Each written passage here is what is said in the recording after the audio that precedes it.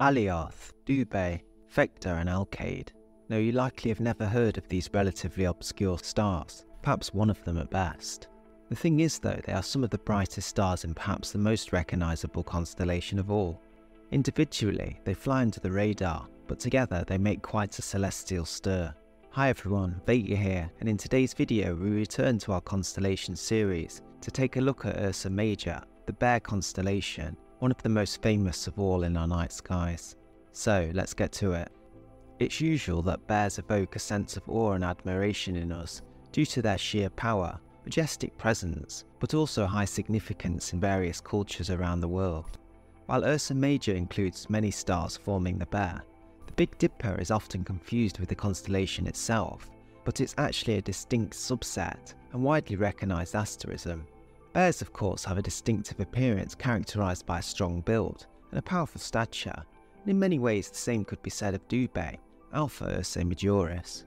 Dubhe is relatively bright with an apparent magnitude of about plus 1.79, but it's actually only the second brightest in the constellation, and is actually a binary system, a K-type giant that evolved away from the main sequence, and a smaller companion star Dubhe b, a main sequence F-class star similar to Procyon.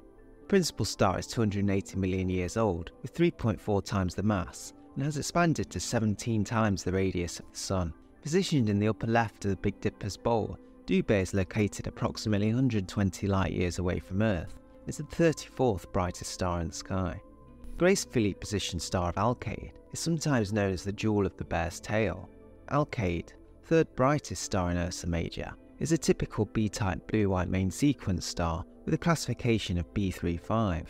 Eta Ursae Majoris is the 40th brightest star in our night sky. Unlike most stars of the Big Dipper though, it is not a member of the Ursa Major moving group and will slowly dissipate from the asterism over the coming millennia. Alkaid's other claim to fame so far is that it once had a United States Navy-class cargo ship named after it, the USS Alkaid. Interestingly, it survived World War II only to be decommissioned in 1946. The M81 Galaxy is situated in the north of the constellation.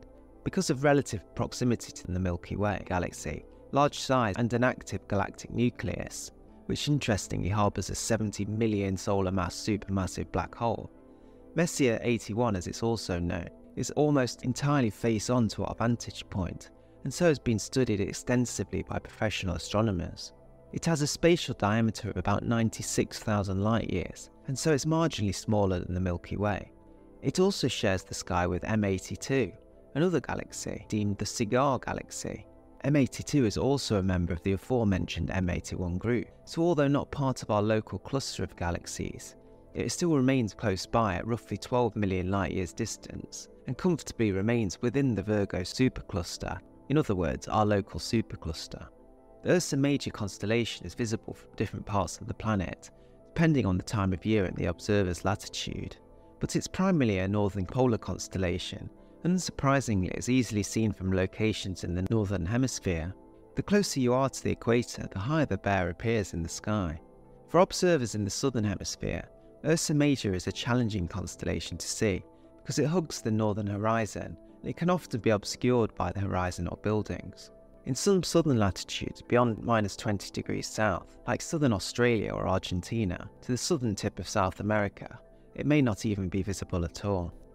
Let me know in the comments below if you can see it where you are located in the world. We focused on the subgiant star of Alioth, or Epsilon Ursae Majoris, in our recent video, Placidus and Alioth, so don't forget to check that one out for more detailed information about this wondrous star. In short, Alioth is a large subgiant white-coloured star with a designation of A13, and the star boasts a magnitude of plus 1.77 and is the 33rd brightest star in the sky. Despite its Epsilon designation, it's actually the brightest star in Ursa Major. Positioned in the bear's tail, Alioth is about 81 light-years from the Sun and has a mass of 2.91 suns with a luminosity of 102. In ancient mythology and folklore, Ursa Major interestingly was a great bear placed in the sky by Zeus, the king of the gods, to honour the bear that had once helped him in a great battle. Approximately 217 light-years away, in the area of Ursa Major, but without as yet a designation, HD 80606 and HD 80607 are two stars comprising a binary star system that orbits each other at an average distance of 1,200 astronomical units. I mention this system as both stars are Sun analogues, albeit both slightly smaller. You may have seen our video on Zeta Reticuli, the double Sun system, and in many ways this system is very similar. Two suns in a very distant orbit means, in theory, double the chances of planets in the habitable zone of Sun-like stars, and all within the same system. That said, as yet, the only planetary body found is HD 80606b, which bizarrely boasts the most eccentric orbit amongst known exoplanets, with a misalignment of 53 degrees to its star's rotation. This causes close stellar encounters and must leave the planet with extremely unusual space weather and aurorae. Its eccentricity, for reference, is akin to Halley's Comet. Though the world itself may be a gas giant, it could still harbour some interesting moons that would pass in and out of the habitable zone at regular intervals, and whether this could be conducive to life is unknown at this point.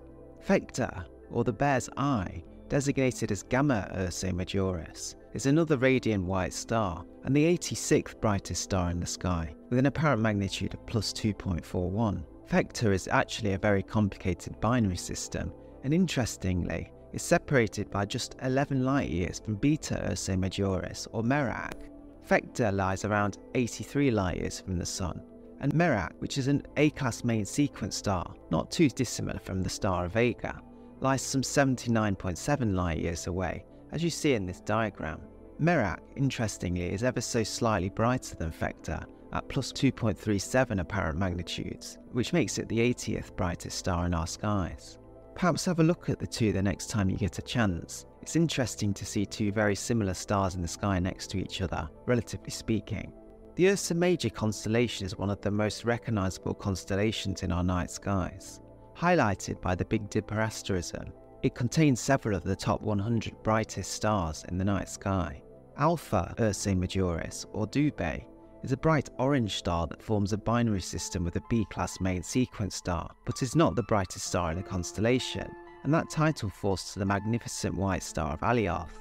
In the distance, the constellation hides several galaxies, amongst them the strangely named M82 Galaxy, as well as an intriguing double sun system with a bizarrely orbiting, potentially Game of Thrones style exoplanet. Just like a bear, Ursa Major has a huge presence in our skies. Let's take a moment to marvel at this highly recognisable, and indeed most famous of the constellations. Thanks for watching, and consider subscribing if you haven't already. If you'd like to support the channel further, you could consider buying me a coffee, and I'll link this in the description. Thanks to those of you who have already done so, and if you have any videos or subjects that you'd like to see brought to life, let me know in the comments below, and perhaps next week your idea could show up. Take really good care of yourselves and look after your friends and family well, and I'll see you on the next one.